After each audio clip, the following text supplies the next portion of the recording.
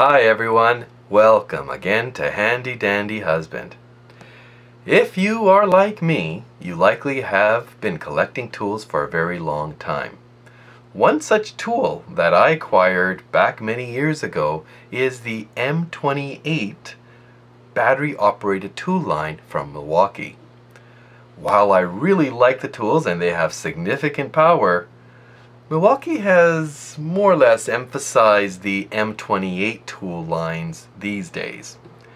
And I am so grateful to Milwaukee for continuing to make the M28 battery packs in the meantime.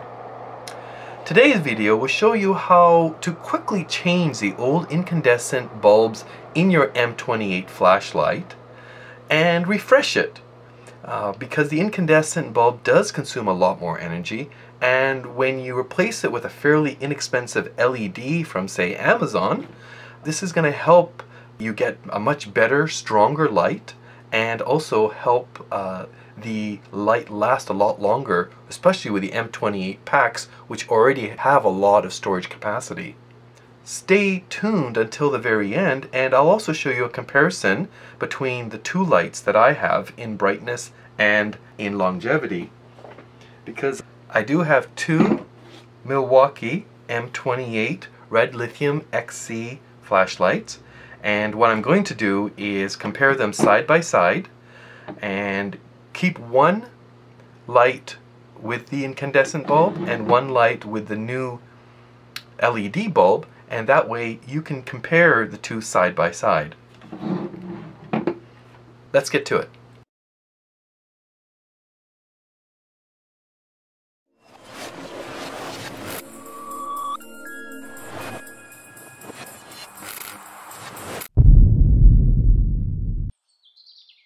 For this quick tip video, what you'll need is one latex glove, some Kleenex or a rag, and the replacement LED.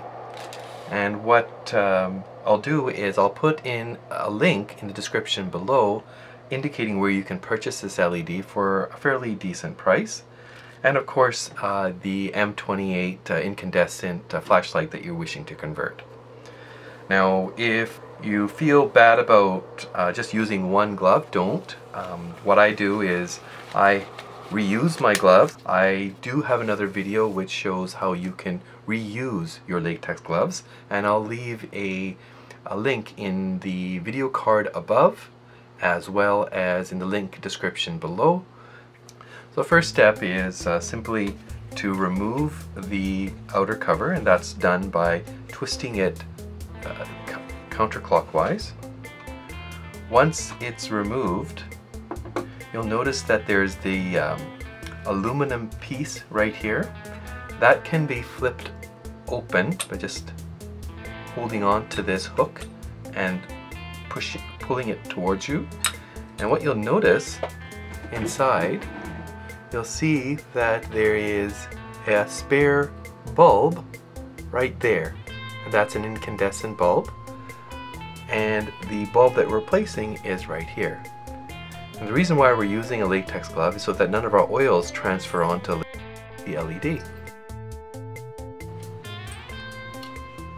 Here I've taken it off, put it aside. This is not going to stay, well, I'll just let that close. And the LED bulb comes in a very secure plastic container, and that's to prevent it from being damaged during transportation. And you would just simply, once you've unscrewed the old bulb, you would place the new bulb inside this coiled area.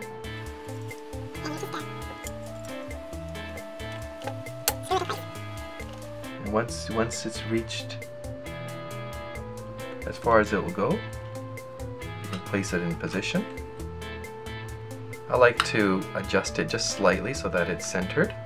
Once it's centered, you can put the outer covering back on. And there you go.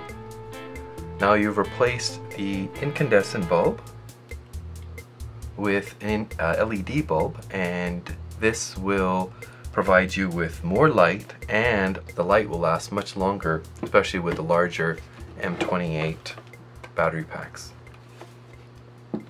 Now I'll show you a comparison of the two lights side by side, one incandescent and one LED. Here are the two flashlights side by side. This one has the incandescent bulb and this one has the LED in it.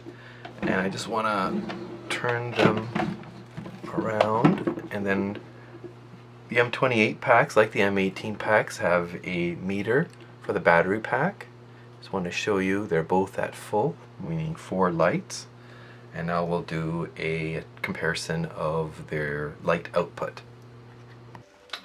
What I've done here is I've set up 2 sheets of paper with font sizes ranging from 72 font to 12 font, and I've placed one in the center of a shower curtain which measures 72 inches across, and one in the far right hand corner.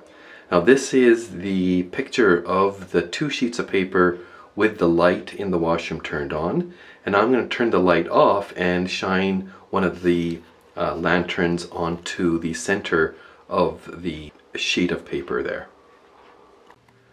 This is the flashlight with the incandescent bulb, and you can tell that the center is fairly bright, but it is not very defined. And I'm just going to bring it out there and around. And you can see that on the upper right hand corner you can barely see the lighting of that right hand side sheet of paper. And for a point of reference, at this distance, which is about 5 feet, you can see all of the letters. This is at 10 feet.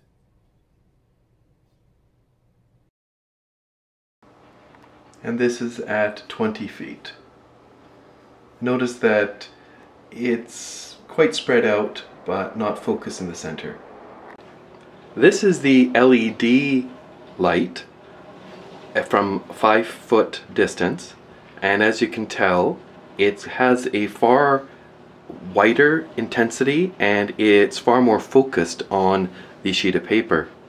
Now, this may not be apparent in the video itself, but if you look over to the right hand side, the other sheet of paper is visible and the writing on that is visible, but when you're looking at it from I guess the video, you may not be able to discern it as clearly as I can in real life. I'm just going to move it around a little, and you can see that there is a little bit of a difference as the light goes around and the glare from the paper is not as apparent. It is possible to read the letters on the sheet of paper. But there again, you see how just changing the direction of the light against that sheet of paper affects the way the camera is capturing the image itself. And if I was to take it over to the camera, or rather to the sheet of paper itself, you can see that it's all very visible. But the light is so intense that it actually creates a glare on the sheet of paper, so it's more visible to read the letters with the light beside it as opposed to on top of the sheet of paper itself. Alright, and this is the image from 10 feet away, and as you can tell, the center beam is very bright. The peripheral beam on the right hand side, the sheet of paper, is not as well lit. And this is the image from 20 feet, and as you can tell, there's less scatter, as you may have noted in the incandescent bulb. There's a lot more scatter. This is more focused and can really, you can see the sheet of paper from quite a distance away. Alright, and here are the 2 flashlights side by side, and in this comparison you can really see the differences.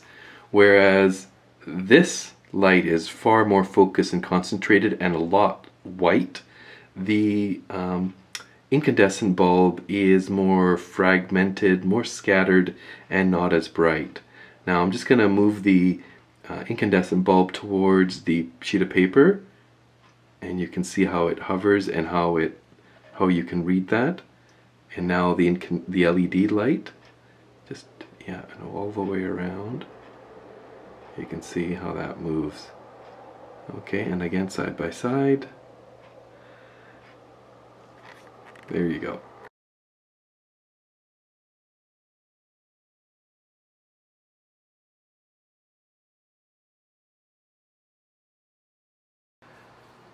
I hope this quick tip video helped you refresh your Milwaukee M28 light.